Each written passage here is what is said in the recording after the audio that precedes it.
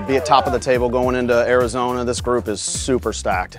Everybody in here has a chance to win this division, so being in that position to go into Arizona in the front is huge. For these boys, being able to play at this level and compete at this level is huge. You know, most of these boys are a step away from their next endeavor in life, whether it's college or wherever they head. So to be able to play at this level and compete with the best team, it's just huge. We knew it was going to be a must-win if we want to get top of the table with 5 teams tied in first right now.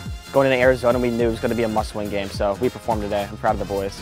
Best teams in the country are here. Most competitive teams out here. It's just fun to get top of the group. I think we just got to keep putting in the work as we are back home. Everyone just got to get more chemistry too. Just work as a team better so that we're better prepared for Arizona.